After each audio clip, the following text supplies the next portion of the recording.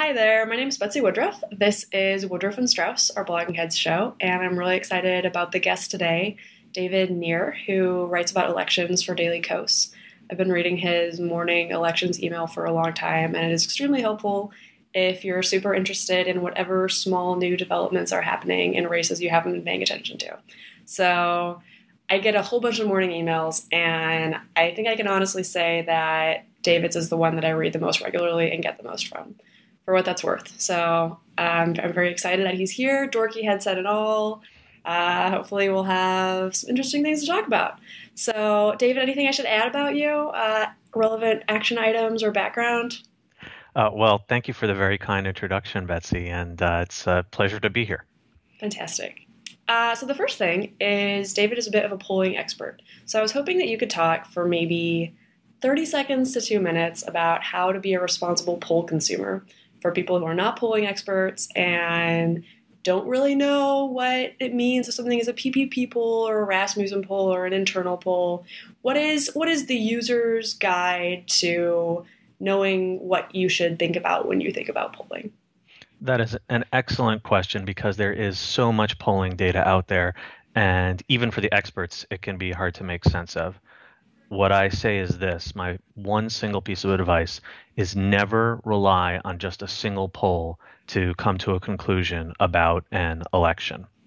And what you can do is go to any one of a number of poll aggregation sites to see what all the polls are saying. So instead of looking at just one poll, say, of the Senate race in Arkansas, you want to look at and see what every pollster is saying about that race. So one of the most user-friendly sites is Huffington Post Pollster, and they keep track of every single poll, and they put together really wonderful charts that show you the average of all the polls together.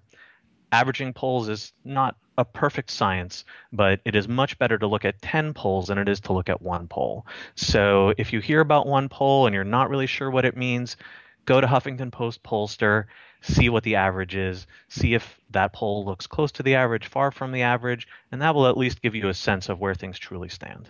So a news story that says breaking news, poll released, it says this thing has happened, is not necessarily as informative or helpful as a bunch of polls coming out over a period of time.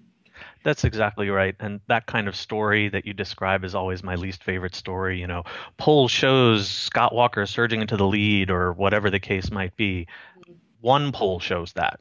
It doesn't talk about what the other polls show. And you really have to look at the entire data picture to get a true feeling. Are there particular mistakes you see journalists make a lot when they're covering polls? Are there like giveaways or words people use or whatever that indicate that maybe someone's write up on a poll wouldn't be super helpful? Sure. One phrase that you see a lot is reporters will talk about a close poll being a statistical dead heat or a virtual tie. And the reality is that's playing a little bit too fast and loose. If someone has a 2 point lead in a poll, the odds are still that they're ahead. There's a good chance that maybe they're behind, but the chances still are that they're ahead. So calling it a dead heat just because it happens to be close is a little bit misleading. You It's in the margin of error. Like if there's a 4 point margin of error, the person's up by 2 points. It's misleading to say that's a dead heat.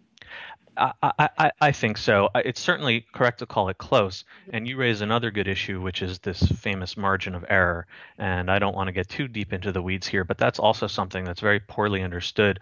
If a poll has a 4 point margin of error, it means 4 points plus or minus for either candidate. So if you have two candidates, one is at 44%, let's say, and one at 40%, if you have a margin of error of 4 points, the candidate at 44 could be anywhere from 40 to 48 in theory, and the candidate at 40 could be anywhere from 36 to 44. So There's like a radius. exactly. Okay.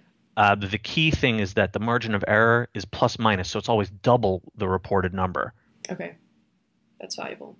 I'm pretty sure I knew that, but it's good. It's good to hear you verbalize. Do you have a favorite pollster? I certainly like PPP a lot, and not just because they're a Democratic pollster and not just because they've done a lot of work with Daily Kos, but because they're very transparent about releasing crosstabs. Crosstabs are the detailed information that go behind a poll. A poll might say, Republican X is beating Democrat Y by 3%, but the crosstabs will show you, is this person leading among white voters, among black voters, among men, among women? And that kind of information is absolutely invaluable to analysts for a whole set of reasons. It just gives a fuller picture of a race, and it also gives you a chance to see, does the composition of the poll make sense? Does it have too many white voters? Does it have too many older voters? Is it too female? And PPP really does a very good job of providing its crosstabs. And there are other firms that do as well. Some firms never do, though. And for analysts, that can be frustrating. Do you have a least favorite pollster? Least favorite pollster? Me pollster? No.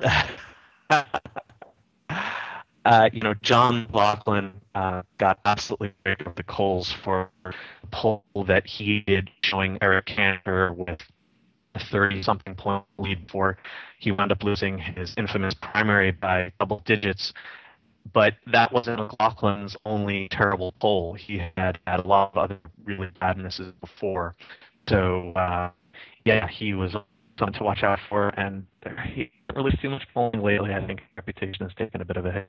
There are a number of pollsters who don't really have the greatest of reputations, but if you're the sort of person who does want to get more into weeds, Nate Silver, who runs the website 538, helpfully just issued a new pollster report card where he has gone back all the way to 1998, every public poll he could possibly find, and given pollsters grades based on how they've performed. And you can see whether a pollster misses by a little, by a lot, whether they tend to be biased toward Democrats, biased toward Republicans. And so that's a very helpful tool, but that's sort of getting them to moving from polling 101 to polling 201. How did you get interested in poll watching? I started by following the 2004 presidential election, actually. I realized that after the crazy Florida 2000 epic debacle, that I had gone into that election without a really good sense of where things stood on a state-by-state basis, and I wanted to change that for myself for 2004, and so I started to study the polling, and I was pretty much self-taught, and I learned a couple of lessons the hard way. I was completely sure that John Kerry would win Florida and Ohio that year, and that clearly didn't work out. And it was very instructive, though. And so ever since then, I have really been interested in what the polls can tell us. And they can't tell us everything, but they can tell us a lot. Interesting. Makes sense. Well, segueing from that into a race that is all of a sudden being pulled a ton, I think, oddly enough, Kansas is maybe the most exciting state this election cycle as far as a late-breaking, very surprising situation. What are you thinking as far as the way the Senate race there looks? Kansas has been absolutely fascinating. This is a state that has not elected a Democrat to the Senate since 1932 at the height of the New Deal. And we're not going to elect a Democrat this year either because there's no Democrat on the ballot. But, of course, Democrats are very excited about that because they have an even better chance now to defeat the Republican incumbent, longtime Senator Pat Roberts, thanks to the candidacy of wealthy independent Greg Orman. And all of the recent polling has shown Orman with lead on Roberts. And for Kansas to be the most exciting state in the nation is hard to believe. It is such a dark red state. It is not usually home to interesting races. But Roberts has really hurt himself by going D.C. is the criticism, that he really seems to be a creature of the Beltway, and he has put his foot in his mouth a number of times in talking about how little time he has spent in his home state of Kansas. And that kind of knock, he's certainly not the first senator to face that sort of problem. Dick Lugar in Indiana lost the primary 2 years ago for a very similar reason. How is it actually going to turn out? Republicans have really been turning up the heat on Orman, the independent, calling him an Obama lackey or a Democrat in disguise. And those kind of attacks can be very effective in a state like Kansas. The question is, are people's opinions of Roberts so deep set that all of the sort of standard attacks on Orman won't work? And so far, they kind of haven't. Do you think that if Orman pulls this off, we're going to see more independent candidates running in states that are sort of deep red or deep blue and trying to launch bids without maybe the baggage of a partisan brand? That is a very interesting question, and I think the answer is yes, sort of. The stars really have to align in most states for that to happen. One race that's gotten less attention, but where something almost identical happened, is the Alaska governor's race, where you had a three-way race with a former Republican running as an independent and the Republican incumbent Sean Parnell looking quite vulnerable but able to win because the sort of anti-Parnell vote was being split between the Democrat and the independent. What happened was the Democrat there dropped out and joined the ticket of the independent, a guy named Walker, and became his lieutenant governor candidate. And polls there have shown the Walker ticket beating Parnell or edging him just slightly, and it's something that wouldn't have happened with three candidates in the race. The problem is you have to make sure that there is no third party on the ballot. You have the opposite situation in South Dakota, where Republican former Governor Mike Rounds is running for an open Senate seat, and he's actually not so popular for a number of reasons, but South Dakota is still a very red state. And again, you have a Democrat running and an independent running, and polls show that one or the other might be able to beat Rounds in a one-on-one race, but in a three-way race, Rounds will probably win with a plurality. So yeah, we could see more of this in the future, but you have to have a lot of cooperation. And if you want to talk about it further, the one exception to that is California, where things could get very interesting in the near future. What is there a third party candidate in California? Well, California in general, they moved to a new primary system starting in 2012 called a top two primary system, where all candidates run together from all parties in a single primary, and the top two vote getters from any party go to a general election. So you're guaranteed a general election with only two candidates no matter what. You can't have a third party splitter. So you've had some situations in some blue districts or blue areas where Republicans have decided to run as independents, and then you wind up with, instead of a D versus R race in November, a D versus I race. And there are a lot of voters who feel more comfortable pulling a lever for an independent than they would for a Republican, making for some closer races. And I think you'll start to see a lot more of that in California in the future. So the top two primary system is a problem for Democrats running statewide in California, potentially? It could potentially be. So far, that hasn't quite happened. The other problem is that you've had a few races where you've had two Republicans wind up in the general election because you've had a whole mess of Democrats splitting the vote in the primary. That happened in one House race in 2012 and another in 2014. Sort of came close to happening in a statewide race for comptroller.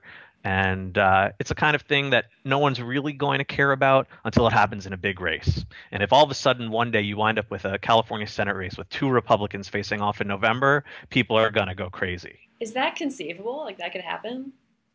It could. If you had two sort of somewhat decent Republican candidates and then 8 Democrats splitting the Democratic vote, you could have a Republican being 1 and 2, and then the Democrats being 3 through 12. That's crazy. Or whatever. Republicans being 1 and 2 if each of them got like 20% of the vote or something. Exactly. Wow. Is that kind of what happened when Schwarzenegger became governor? You just had a million Democrats running, and then like obviously different primary system, but was he able to capitalize on that? Schwarzenegger benefited from a different system where everyone ran together in just one election.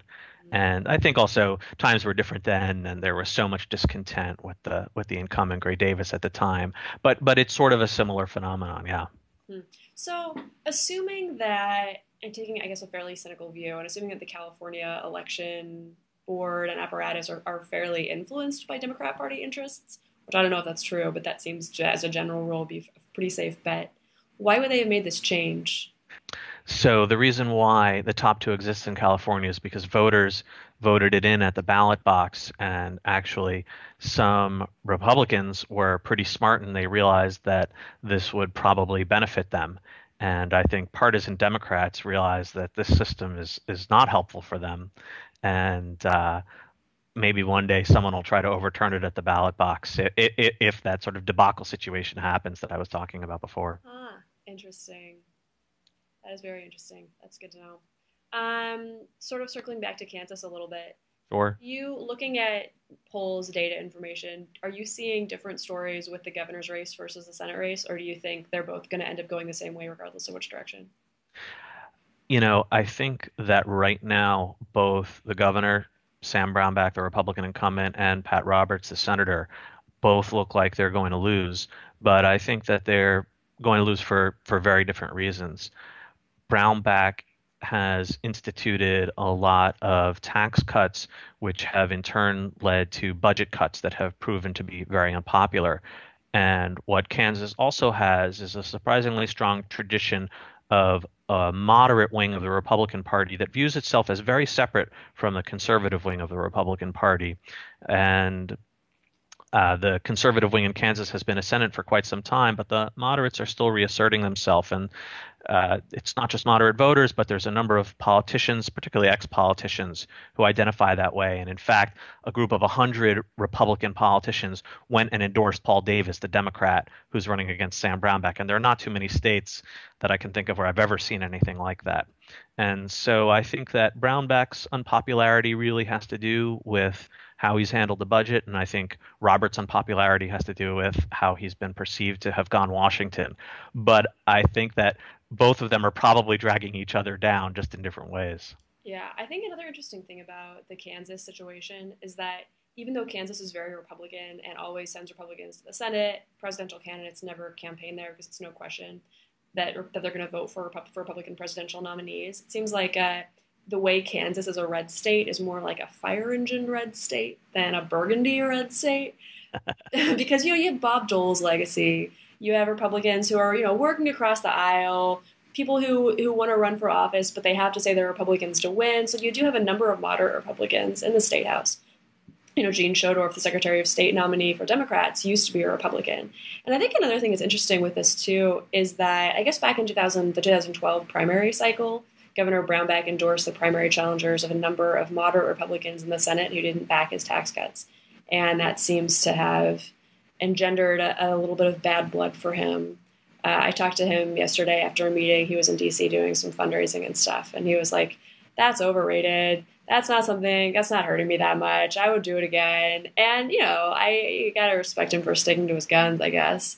But I think it's probably not overstated that moderate Republicans were not impressed when he endorsed their primary challengers, who then went on to beat them. So it's interesting. Is there a blue state that would be like the blue version of Kansas? In what sense? In the sense that it always votes for Democrats for president, always sends two Democratic senators to the U.S., but you have, a more moderate state party and Republicans might be able to make inroads, maybe like Michigan, where Republicans have the state legislature and a lot of the statewide offices. Michigan is an interesting comparison, but I think maybe the best mirror image might be Massachusetts, which is, of course, a famously liberal state, sent Ted Kennedy to the Senate for decades, and except for Scott Brown's brief tenure, has really always been very blue at the federal level, but for a very long time had a long string of Republican governors until that was broken in 2006 by Deval Patrick. The amazing thing is the last Democratic governor before Deval Patrick was none other than Mike Dukakis. So that gives you a sense of how long that run had been. Wow. And this year, it seems like all of a sudden Democrats have a shockingly close race on their hands in what should kind of be a gimme state. They've nominated Martha Coakley, who, of course, was the candidate who lost to Scott Brown, and she has her personal flaws. But it seems that maybe there's some fatigue with Deval Patrick's tenure. Not that he's particularly unpopular, but he's been in office 8 years. And, Coakley has her problems, and Charlie Baker, the Republican, is more of a blank slate. And a number of polls have shown the race very, very close. Because Massachusetts is so blue, I think that that lean will probably wind up saving Coakley in the end. She doesn't have the same kind of negatives that a Brownback does, but that race is way more interesting than Democrats would like. Yeah, no kidding. And I'm glad you brought that up. Talking about Democrats' female governors problem, people who follow this kind of thing are probably aware that there's only 5 female governors in the U.S. serving right now, and of those 5, 4 are Republican, which the RNC talks about all the time. I don't think Reince Priebus can give a speech without mentioning Susana Martinez and Nikki Haley. I literally don't think he's ever given a speech without mentioning them, and understandably. They're big stars at the convention every year, of course. Do you, as somebody who's obviously more plugged into progressive world than I am, do you get a sense of why there aren't more female Democratic governors, and if that's something that's fixable? I think that is a very interesting question and one that lacks easy answers.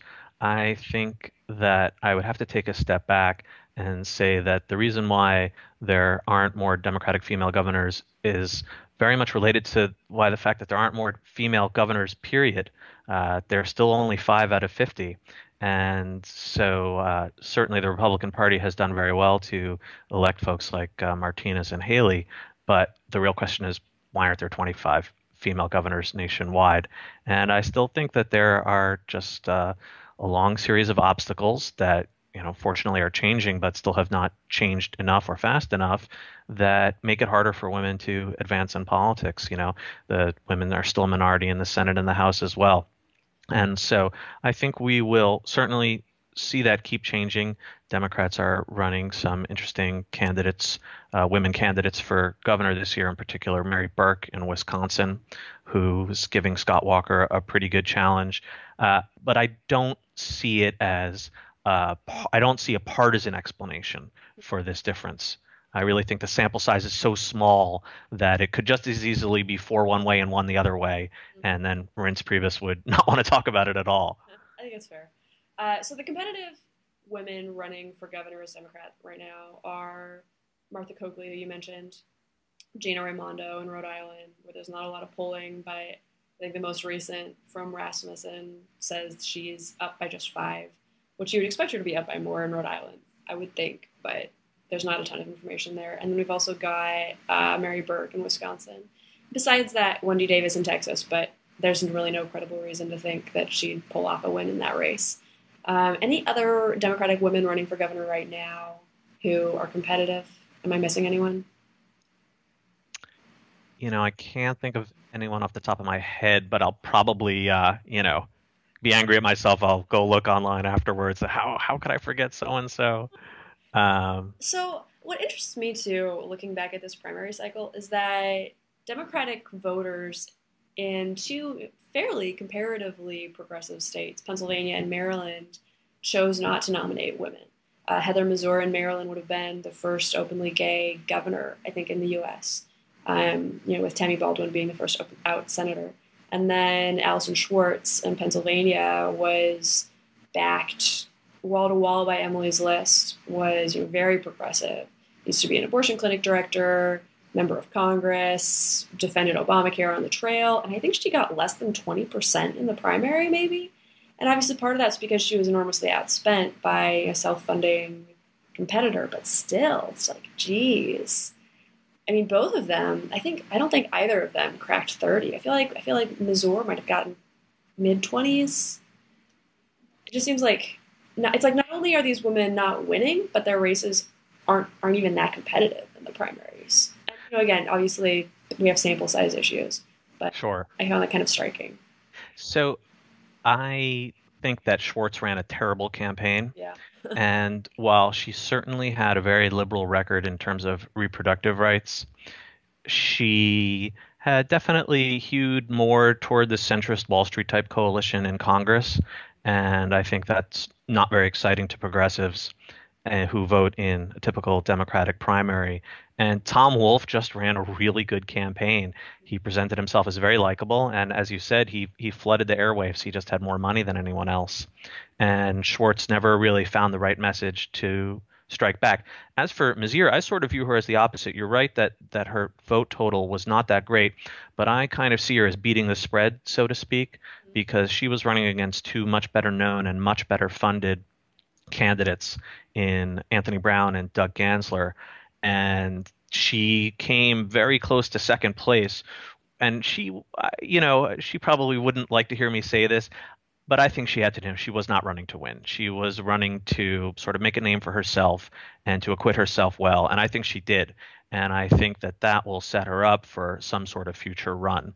So I think it's not the last we've seen of Mizir for sure, but it is the last we've seen of Schwartz. I see her as having no future. Really? Huh. That's good to know. That's very interesting. Moving on briefly to the next action item. We talked about this a little bit earlier, but are there a couple third party candidates that you think could have the most impact?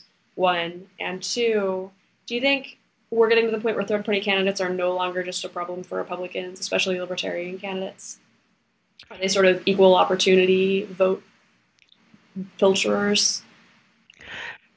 It's a great question because it really depends on things on a race by race basis. So, one example where there seems to be no question that a third party candidate is hurting a Democrat is in the Maine governor's race, where you have Congressman Mike Michaud, who is trying to unseat Republican Governor Paul LePage, and also running is an independent Elliot Cutler, who came in second actually in 2010, but polls have showing him pulling in the low teens. The problem is Cutler is a liberal. There's pretty much no question about that. And he is pulling voters away from Michaud. In a two-man race between Michaud and LePage, Michaud would clean up, and LePage would have no hope. But in a three-way race, LePage definitely has a chance. On the other hand, you have situations, for example, like the Senate race in North Carolina, where you have a libertarian who is pulling an unusually high share of the vote, around 7, 8, 9%. Odds are by election day that number is going to go down. But odds are also that he's probably hurting the Republican Tom Tillis more than Democrat Kay Hagan, though even that's not entirely clear. Sometimes, we think of libertarians as being, conservative alternatives, but sometimes just having any alternative is what matters to voters, that they are just disgusted with both major party candidates, and whether the voter themselves is liberal or conservative, they just want to pull the lever for the other guy. And so I think, yeah, sort of like you said, it's an equal opportunity problem or opportunity. It seems like it's amazing to me that in Maine, Paul LePage, I don't think he's ever gotten above like 38% of the vote in his entire career of running and being pulled statewide. So his strategy depends on there being a third guy. He probably is the governor who's won with the lowest percent of statewide voters. And it's interesting how he's also far and away the most conservative governor. I mean, north of South Carolina, arguably the most conservative governor who runs a state that touches an ocean. Maybe one of the most conservative in America. And it's interesting how that's the kind of thing that really only happens if you have one of these third party guys there. Another thing that I think is interesting, talking about third-party candidates, is Florida, where Rick Scott and Charlie Crist both have virtually 100% name IDs because they've been involved in state politics for so long, but we don't see them cracking 45% really. And Adrian Wiley, who's a libertarian candidate, seems to be a problem maybe for Charlie Crist more because he sort of siphons off some of the anti-incumbent vote. The whole throw the bums out mantra can... those people who might vote for whoever's not in charge, I think, can sometimes vote for libertarians instead. Is that something that you've noticed? Do you think that's right or off base? I think it could very well be right. The To me, perhaps one of the greatest questions left of this election is what the hell is going to happen with those undecided voters and those Adrian Wiley voters in Florida. And I have looked at the numbers every which way and squinted hard, and I can't figure it out. They're going to have to do something. And you're right, it may be hurting Chris more, but I'm not willing to put my neck on the line on this one. I really can't say. Fair enough. I think it's also interesting. I talked to Wiley a couple months ago for a story, And it's interesting how much he's just capitalizing on sort of the leftover Ron Paul infrastructure. Hmm, All his volunteers are people who volunteered for Ron Paul 2012, the presidential campaign, and figured out how to hand out leaflets and how to door knock and got excited about grassroots stuff. So I think Adrian Wiley types could be Ron Paul's legacy in Florida, which is certainly an interesting one. So for sure. on that note, thanks so much for your time. It's been a pleasure, and I hope the rest of your afternoon goes well. Likewise, it's been a pleasure. Thanks, David. Bye bye.